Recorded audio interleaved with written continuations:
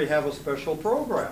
I will introduce him. I'm just going to tell you that he's a public speaker, and he's been around the world speaking, and he's been a source of help to, I'll just give you some ideas, to GE, Microsoft, Medtronic, Johnson Controls, NSA, National Science, FBI, and U.S. Department of Treasury, and the U.S.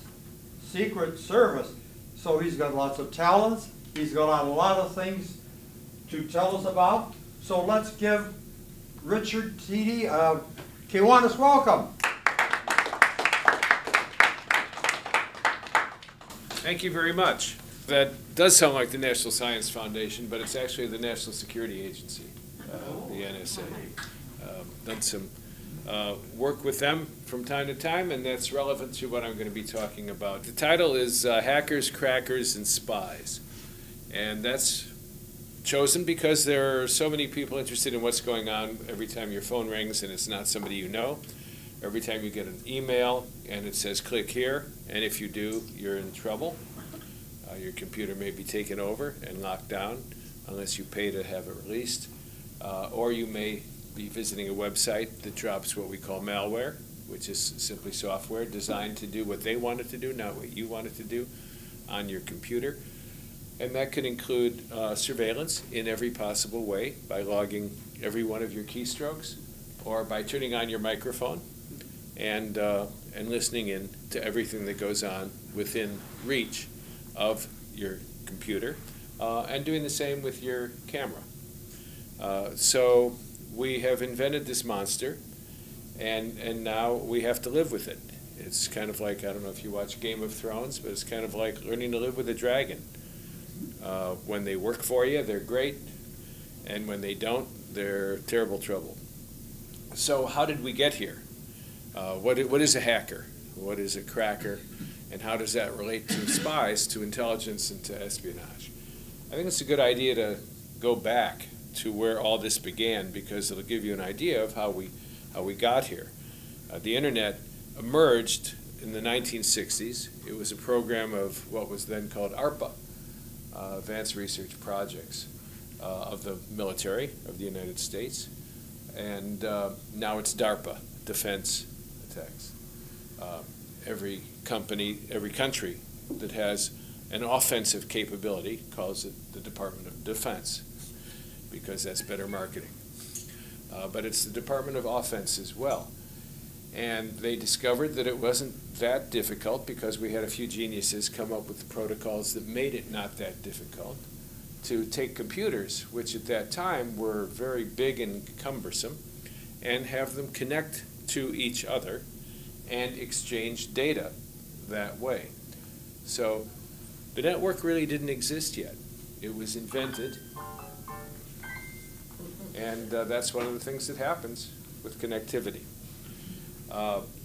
And so until 1993, it was illegal to do any commercial activity on the internet. It was invented by and for three major entities: corporations, the military, and academia. So the only way you could get on the computers, if you wanted to, was through one of those avenues. We didn't have home computers in any significant number, and if we did, we couldn't use them to access these great big mainframes. You may remember that you'd have computers in areas the size of this room, surrounded by glass with air cooling, and scientists in white jackets that looked like Dr. Kildare, tending these things like great high priests of new technology, and indeed they were. And those who said at that time, literally, or in the 50s before then, what we're going to do is connect these computers to each other, and they're going to exchange data with each other. A famous guy at that time, J.C.R. Licklider, brilliant man, said that's what we're going to do, and he was addressing scientists and brilliant people, and those who were sitting in the back of the room were going like shoveling, yeah, right. Because it was literally unthinkable to take these huge mainframes and somehow cable them together in a meaningful way. Well, that's not, as you know, what came to be. So because it was built for these people who knew each other, who worked together, and above all trusted one another, the network was designed for trust. It was designed for trusted people to use it, and it was designed, therefore, for ease of access. In other words, let's make it as easy as possible to sit at a computer or operate a computer and communicate with others over this fledgling network. Trust and ease of access. Those were the hallmarks of the internet, and it was designed to be that way. And that's the origin, kind of like the Big Bang, of a lot of our troubles. Because the platform on which the internet is based continues to be a platform designed for trusted participants and ease of access. Now we're having to overlay on that the fact that so many of the people using it can't be trusted, and also to make it more and more difficult to access unless you know, for example, passwords or some other means of getting to your account. So that's where all the trouble started. So who were hackers in those days? Well, young people at schools began to study computer science, and they got excited, as young people will. Some of you remember how excited we used to get when our hormones were in great supply, and the adrenaline was rushing, and we didn't need as much sleep, and we were very excitable. I know that when I hit middle age, I remember saying to my wife, you know, I'm really getting some real self-control here. And the doctor said to me, no, that's just your testosterone going down. So morality and chemistry continue to overlap. But these kids got excited, and they wanted to play in this space because it was so inviting. You sit at a computer, and one of the things that's very inviting about it is it's a symbol manipulating machine. Well, so is this. This is a book. And the reason I can hold up a book, and the reason you can read it silently to yourselves, is about 400 or 500 years old. 1450s is when Gutenberg invented the printing press with movable type. And then books became much more accessible, and it created the whole scientific revolution because standardized knowledge from one place to another could now be shared, and you could pretty much be sure it was reliable. It was like on a computer, you do a checksum to make sure the data sent is the data you want it to be. So this is a symbol manipulating machine. These words are symbols, and the way we operate the machine is very elegantly simple. It has a cover and a title, and you open it. And then when you finish one page, you turn the page, and then you turn another page. Symbol manipulating machine. Well, sitting at a computer, you're engaging with a symbol manipulating machine, but it's having a profoundly different impact on you. It's addictive, it's compelling, it's inviting, and it rewards you because it has a malleability of symbolic knowledge that the book doesn't have. Once that book is printed, that book is printed. But once you put data into a computer, it's malleable, and the binary structure of computer code means that you can model anything that exists on the computer. Anything. And it's that malleability, that elasticity that is so compelling. Well, a kid sitting down at a big mainframe and learning to do code in those first computer languages, and learning that he could communicate with other computers and have fun and invent games and, above all, do pranks, excuse me, that was impossible to resist. But because you could only get on the computer for most young college students after school, the only way to get on that network was to hack into it. It was very, very expensive. You couldn't afford a Spark workstation as a student. You didn't have $50,000 in 1988 money lying around. And the internet was not available anywhere else. Now, you flash forward 10 years and go to a HackerCon, and now it's getting cheaper and cheaper and cheaper. You can buy boxes and boxes and boxes. You can buy megabytes and teraflops of storage, You can use the cloud and keep as much data as you want. Pretty soon it got cheaper and cheaper and cheaper and more and more available, and the internet was ubiquitous and available everywhere. But at the start it wasn't, so the only way you could get on was to hack. So the kids who were most proficient at that, and they were kids in the main, did it because they were creative, they were intelligent, they were of a particular bent, they were usually very innovative, and what they discovered in that malleable space was that they could make it do all kinds of things that it had not been invented to do. And that's what the malleability made available. You can't make that book change its print, but you can enter a computer and alter what it is that it's doing in a way that the original programmers creating the data on the computer did not foresee. And that's what hacking was. It was very, very exciting to play in that space for these young guys. And you kind of ignored the fact that it might not have been strictly kosher. It wasn't legal yet, or illegal, because no laws had been written about computers and how they were used and how you access them. That had just never come up yet. One of the reasons, thank you. One of the reasons, I think you mentioned that I spoke for the U.S. Department of the Treasury, that was for the senior lawyers at Treasury at the end of the Clinton administration to talk about why precedent was being totally subverted, undermined by this new technology, and a lot of the applications of case law from the past were not going to apply in the future, and that's exactly what's happened.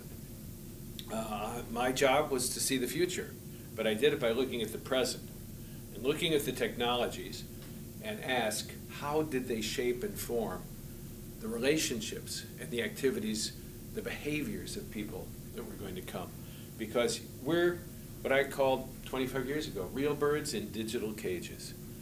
You mistake the simulated environment of a computer for reality. You enter into it, it captures you in a cage, and as long as you have enough room to flap your wings and have the illusion of freedom and flight, you're content thinking you're flying, but the cage is moving, and all the recent political activity using the internet and social media is just one more instantiation of how that works, how propaganda, counterintelligence, and the like has been elevated to a new level of sophistication and effectiveness because of worldwide connectivity.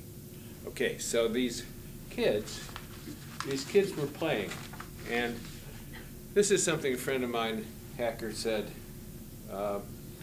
For the system to work, he said, quotes around work, and by system he meant the whole system. He said, it must never grow up, and it should make us smile. That's the way hackers thought about it. It should be fun, it should be an opportunity for creativity and innovation, and we should be able to make this incredibly potent, powerful medium do what we want, rather than what the hardware and software manufacturers intended it to do. That's what a hacker is. You took things apart in order to see how they fit, and if you understood them, you could then put them back together in a slightly different configuration and make that machinery do something other than what it was intended to do. Well, the fact that this was happening meant education as well as business and government. We haven't caught up yet with government on how to administer government in this new age. This was taking over the world, really. If you remember, I guess nobody's here from the late 19th century, right? I mean, we're an older group, but we're not that old. But in the late 19th century, 1890s, what happened is a system of governance designed for an agricultural society where 80% or more Americans had worked, had to be totally revamped. And it was a period of chaos and transformation and transition for an industrial society. What we're going through now is that industrial society system of governance is being revamped during a period of chaos and transition for a digital society, an electronically connected society. And that's why everything is seemingly up for grabs. But it's not up for grabs, but it is going through a major transformational period from what it was to something else. Okay, so these kids got into the computer, made it do what they wanted, and they called it hacking. And it was fun. So I started speaking professionally in '93. That was the first year that you could do something commercially viable on the internet. And I was invited in 1996 to keynote a conference called DEF CON. I don't know if any of you have heard of DEF CON, taken from the DEF CON 5, 4, 3, 2, 1 system numbers for readiness in the event of nuclear war, all the way down to get the nukes up and going. DEF CON was a hacker con that started in Las Vegas. A young man named Jeff Moss had decided that the 100 or so young people who met in what we called bulletin boards, which were before websites. Bulletin boards were standalone units with software designed to make them available, like bulletin boards, for posting pictures and text. He said, why don't we meet in person? And they picked Las Vegas, and about 100 young men, and they were all men, boys, met in Vegas to meet with each other and talk about what they did, and share exploits, share how to do it, share their wisdom and expertise. That was 93, 94, 95 were the first ones. 1996, DEF CON 4, I was asked, did I want to do a keynote for it? Because he had learned what I did, talking about technology and where it was going to take us and the world. And I said, sure, and I did a talk for 375 people at that conference. Well, last summer, I spoke for the 22nd straight year at DEF CON. Nobody else has had a run like that. And there were about 25,000 people, not 375. It's grown into, to call it a circus, it's got 1 million rings, not 3 rings. The offshoots and the spin-offs and the things associated with it, and it does it all over the world now. And Jeff, at that conference in 96, we had a conversation about, you young guys, you know a lot of things that the other people, that is intelligence, military, and corporate, need to know. Why don't you put on a conference for them? And the following year, they invented one called the Black Hat Briefings. I keynoted that for them, and I keynoted the second one. Now, Black Hat Briefings is the go-to place for networking and instructional presentations and conferences for intelligence, for corporate security, and so on. So he built something magnificent, and I was very privileged to be part of it. And by engaging with the young people, as an older person who could provide some kinds of guidance that were not technical, but were existential, that were about values and life, and how to understand what it was you were doing with this technology, I became close friends to many of them. They became the most valued relations I've ever had. And also at that first DEF CON, it was clear that I was meeting people from CIA and from NSA. They were there, some of them undercover, but some weren't. And because of my age, which was older, I became close friends with some of them, and subsequently worked with some of them on some projects that involved behaviors and ethics above all, and the transformation of intelligence itself. Because what was clear to me is that this computerization was going to change everything. I'm going to read you a quote. This is from a couple of decades ago. Langdon Winter was a brilliant computer scientist, and he said, "To invent a new technology requires that society also invent the kinds of people who will use it. Older practices, relationships, and ways of defining people's identities fall by the wayside. New practices, new relationships, new identities take root. In case after case, the move to computerize and digitize means that many pre-existing cultural forms have suddenly gone liquid." Beautiful, beautiful term. We thought they were solid. It was like a cube of ice we thought was solid, and next thing you know, you've got a puddle of water in your palm, and the water is dripping through your fingers and then sublimating into the air as a gas. They've suddenly gone liquid, losing their former shape as they are retailored for computerized expression. Well, that's what was happening, and these hackers, I could tell, were in the forefront of the thinkers who were going to build that world, and therefore determine, in effect, the framework in which you live and move and think and act. And subsequently, you would not even notice that that was true, that your behaviors would be changed as a result of interacting with the computer networks, and it would become normal, and young people would grow up, I said, who would be socialized to this technology without knowing anything was ever different. So one of the offshoots of that fact is privacy and what's happened to privacy. There is none, in a nutshell. I can explain all the reasons why you can't count on privacy being there for you the way when you grew up you thought you could have privacy. There used to be, you thought, a boundary around you, around your identity, around access to personal information about you. And now that's not true. The people who take all of the data, which all of us put on the internet all of the time, can mine that data for patterns about us, our identities, and our behaviors, and what we're likely to do in the future to a degree that we ourselves don't know. So the result is that we are known better by others than we know ourselves. Because the pieces of data that we share, you go to a grocery store and you have a customer card, you use a credit card at the gas station, every single transaction in which you engage, telephone calls, as we used to call them, cell phone calls, all of your interactions that are mediated electronically on networks are now capable of being not just united and data-based, but mined for understanding because of the relationships between the pieces that you yourself don't see when you put a credit card in a gas pump and then go on your way. You don't know that that means anybody who has access to that data can know you were there and you were there then. And this is what you bought, and this is what you went into the store to buy. So this is the kind of drink you like to have, and that's why within 30 seconds you're going to get an ad popping up on your Facebook account that says Mountain Dew. But it's much more nefarious than that. So what happened to hacking, which started off relatively innocently and not as an illegal activity, grew as the people who do bad things recognize the potential of this extraordinary access to information and therefore to money. Money and power is what it came to be about. So hackers began to include criminals who were more than mischievous.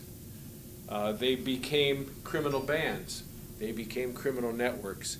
And now we have global criminal networks of an extent that is far beyond the average person's ability to grasp and understand.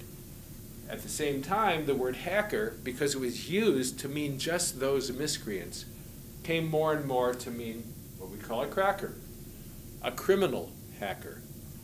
And the young hackers who want to be creative and innovative and play still resent the loss of the meaning of the word hacker as it originally came to be at MIT in the 1960s, which was a mischievous, intelligent way of pranking the world.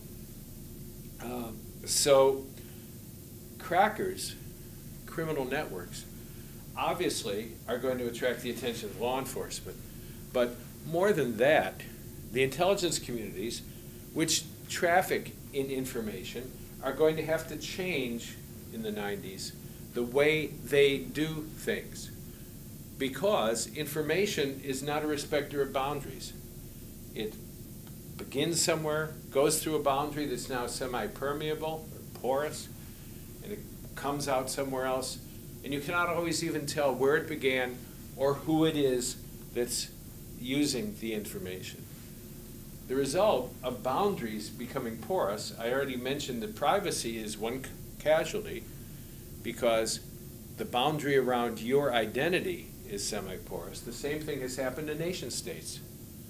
It's happened to countries. In other words, we live as if we still live only in a country. Now, we do live in a country, but there have emerged as a result of computerization transnational economic entities that are loyal to themselves only and not to the alleged country of their origin.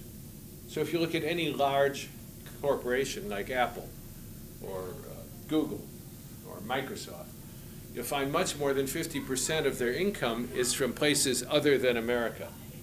We will call it an American company, but it's transnational.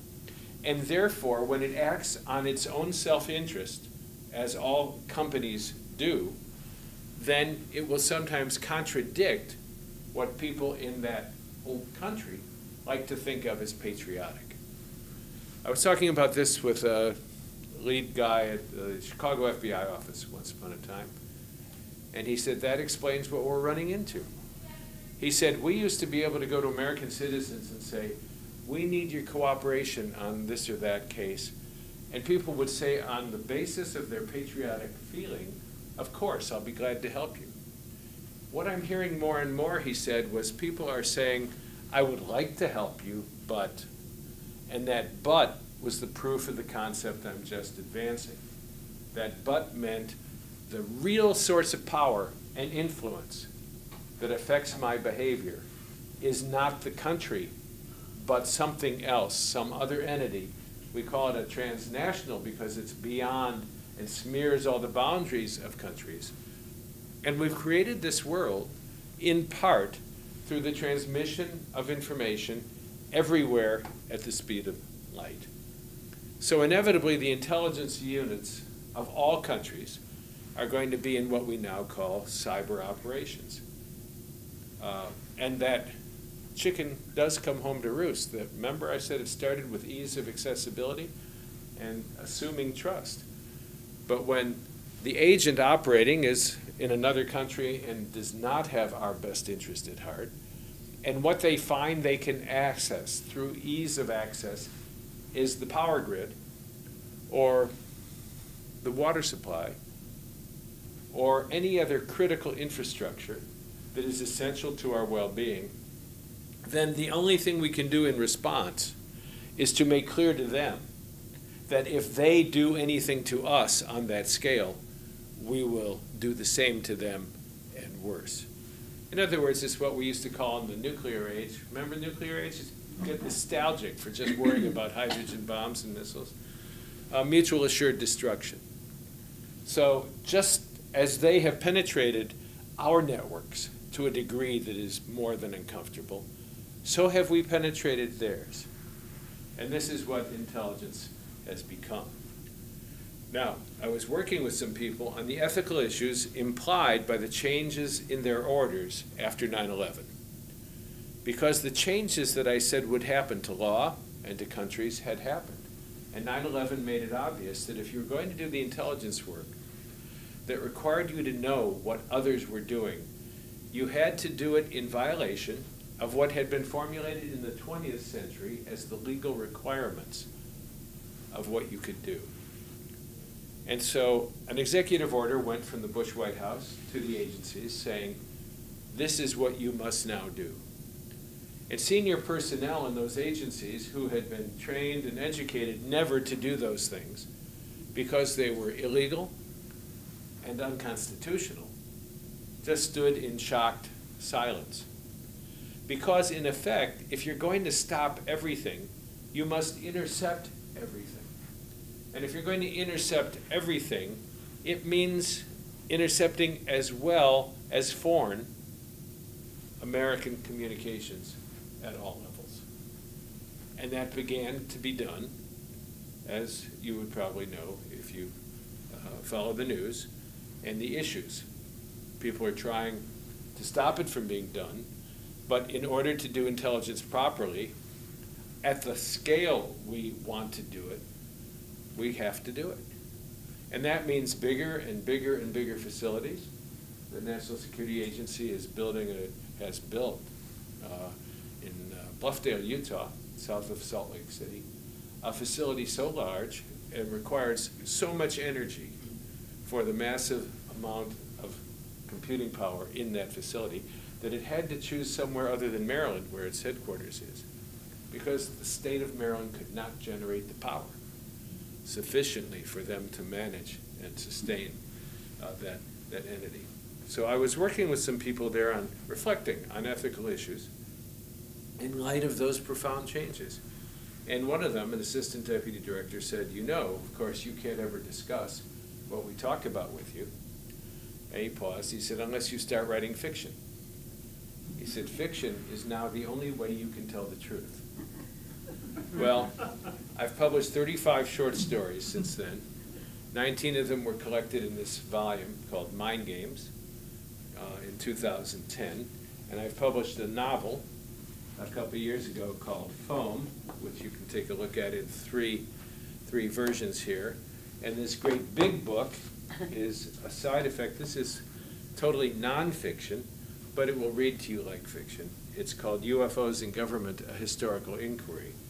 Because for 40 years, working these edges of our lives, I discovered that UFO phenomena was real 40 years ago, and I wanted to know what it was. And I wanted to know why it was managed the way it was.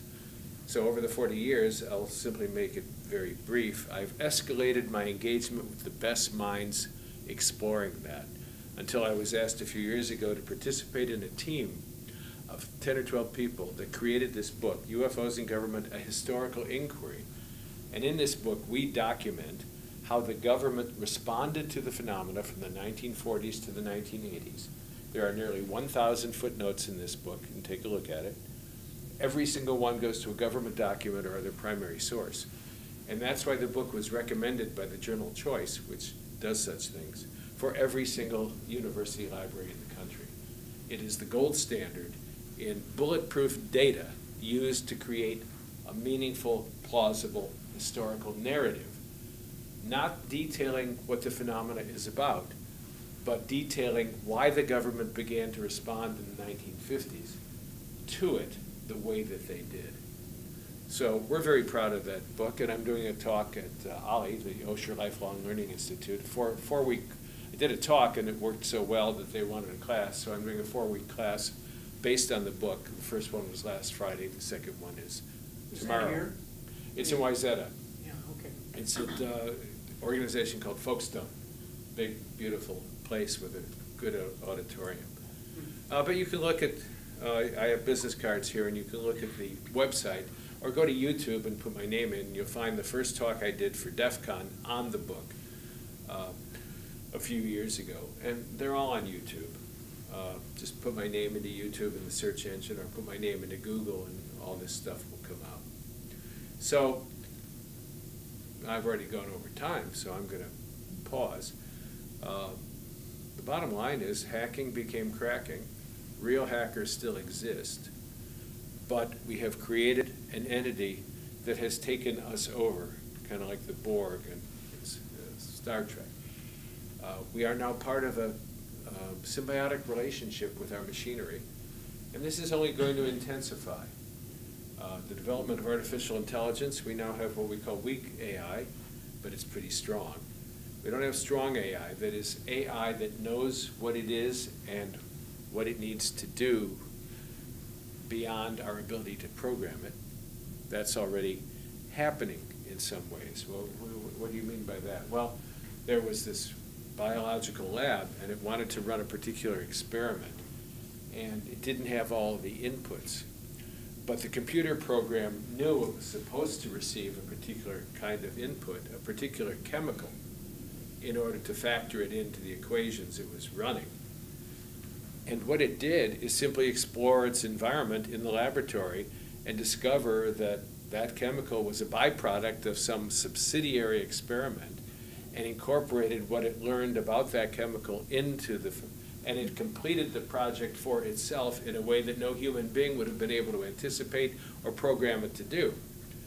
So that's what I mean about the machines are going to become more creative than us, playing games like Go or chess. That's, as it turns out, the low-hanging fruit.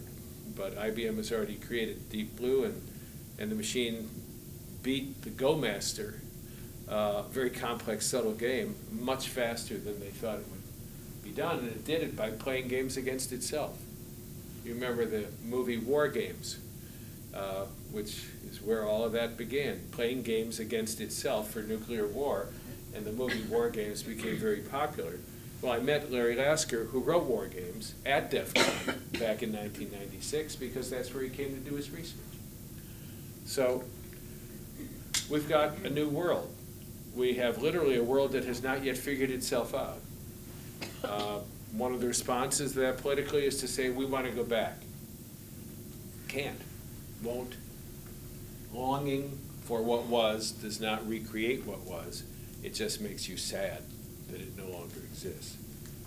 The only opportunity we really have is to engage with the technology itself and the people who use it creatively, which is what I chose to do at the age of 49 with these young people. And the first talk I did for them was called Hacking as Practice for Transplanetary Life in the 21st Century. And I looked out at that audience of people who felt like rejects, spiked hair and blue hair and metal everywhere. And I said, you are the thought leaders of the 21st century. You are going to build the framework in which other people unknowingly live their lives. And one of them recently, who went on to work for DARPA and then Google, said to me recently, he said, some of us knew what you meant. Another one just sold their company for $640 million. They work at CIA, they work at NSA, they work at Apple, they work at their own corporations. Because I had the age and experience, the teacher's look, you know, I could look and see who they were and understand by virtue of the contrast of books with computers what a monumental revolutionary change was coming. So that's where we are. You engage with the technology, it will show you things, and then you can use them and cooperate with it. Refuse to engage, well, you're just going to find yourself further and further off the grid, and the language people use around you will sound more and more incomprehensible, as kids describe. It already does. Yeah, and it changes. We used to say, I'm going on the internet. Well, when I was a kid, my mother would say, shh, I'm going on long distance. Right? But there is no long distance. There's just no distance. You pick up this computer, which has more computing power than the Apollo 13 moon mission that you carry in your pocket, and you dial any number. You don't dial. You dial is an archaic term. You tap any number in the world, and you go there instantaneously.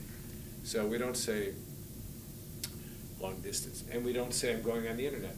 Kids today are socialized always and everywhere to be in and immersed in the world of the internet, including the Internet of Things, which creates, I haven't even begun to talk about the security risks and what we're up against as we put our houses, our cars, our thermostats, our refrigerators, TVs, have already been incorporated into massive hacking attacks because people have not secured them, and the manufacturers of them prize time to market and immediate profitability over security.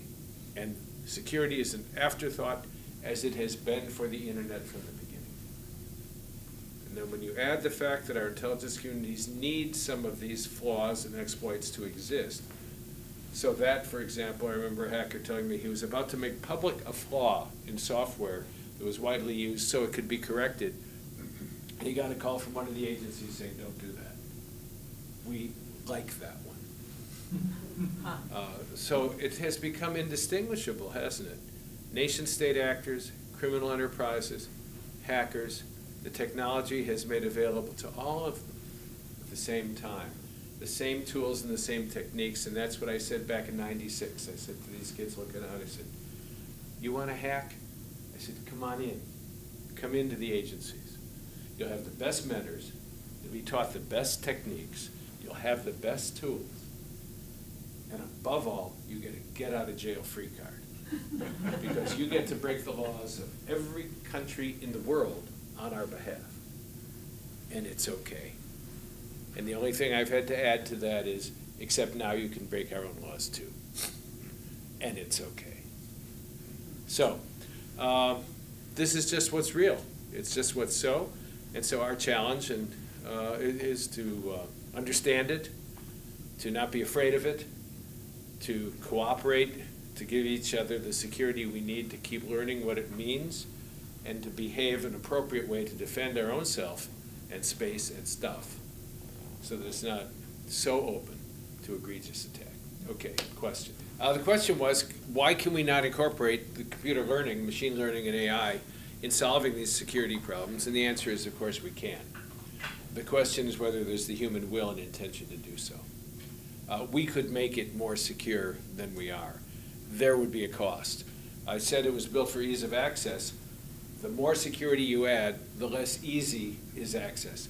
And people have shown time and time again in the commercial space, you guys, us humans, we prefer convenience to security. So, you want to sit down on the computer and just do everything?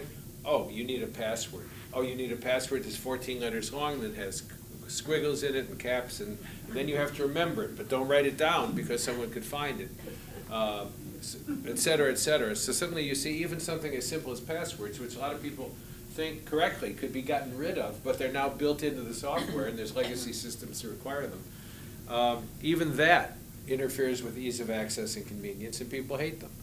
Well, you can just multiply that by many other instances where security prevents people from having what they want, which is to take the phone out and use it. And the fact that somebody may be standing next to you intercepting your call is secondary to you because you don't see it, you don't feel it, you don't know it. You only know the consequences of it if somebody does something mischievous with it. So we could solve some of those problems. We could also go back to basics and reinvent the whole thing, because I've worked with the computer scientists who are quite brilliant and who had security protocols built in. And one of the things that's noticed over the decades of working with this stuff is that the same problems, same challenges come up again and again and again because they were built in and they were never fixed. But they had fixes for them way back then, and choices were made. Choices were made by military, by government, and by corporate to not include those fixes for a variety of reasons. So it's just like the environment. Could we do a better job of recognizing the scientific truth of what we have done to ourselves and start doing serious things to ameliorate some of the effects over the long term? Yes. Are we doing it? Not only are we not doing it, we're going the other direction as fast as we can because it is more short-term rewarding to those who make so much money from ignoring the environment than to think of the long-term consequences for the entire human race and the whole planet. So we humans don't have a good track record of doing the right thing. Yeah. She wanted to know, why would somebody hack my refrigerator? So they know I like asparagus. So they know I have too much of that cake left over from the Kiwanis meeting. That's not what they're after. There's a thing called a bot. A bot is short from robot, and it just means an automated program. A program that takes care of itself, that does what it's programmed to do, and no human has to intervene with it. Well, when you're doing a major attack, like a denial of service attack is preventing computers from functioning by overloading their circuits, in effect. It's like everybody calling the same phone number at the same time, and then everybody gets a busy signal. When you want to do something dastardly to someone, that's just one of the attacks you can do. In order to have all those computers sending signals all at the same time to the computer you're attacking, you need an army of computers to do it. You put together an army of bots, and refrigerators and televisions and all of these other appliances and appurtenances that we have now computerized can be used in that network. So when I say refrigerators, I'm thinking very specifically of an attack that used refrigerators and other home devices as part of that army of bots of thousands and thousands of computers that, when it was given the signal to stand up and march, all got into gear. And what you want are nodes in the network, vast complex system. You want as many nodes attacking your designated node as possible. And there's no difference in the system to a node that's in a refrigerator, or your new Ford, or your thermostat, or your garage door opener, or any of the things that they say, look at how convenient this is. You can program everything. You have a camera on your front door, so you can see who's, if the doorbell rings and you're not there, you can see who's there. So can anybody who hacks into that camera see who's there and see when you're not at home. Everything, the bottom line is, everything is dual use. Everything that can be built to do something good can be used to do something bad. And I haven't even gotten into biohacking. I've done more and more talks the last 5 years on biohacking, because hackers now are able to use biological tools and techniques to do what I was describing at the beginning of computers, except we're doing it with bio. We're doing it with genetic engineering, we're doing it with altering the genome, we're doing it with changing code. It's just code. It's just informational code. It just happens to be biological rather than machine. And so that's where a lot of activity has been going on for many, many years. And in terms of the intelligence community and what it confronts, the people I know are more worried about that than nuclear weapons. Because a pandemic on the order of the Spanish flu that would kill millions and millions of people can theoretically be engineered by changing virulent flu toxins to make them ineradicable.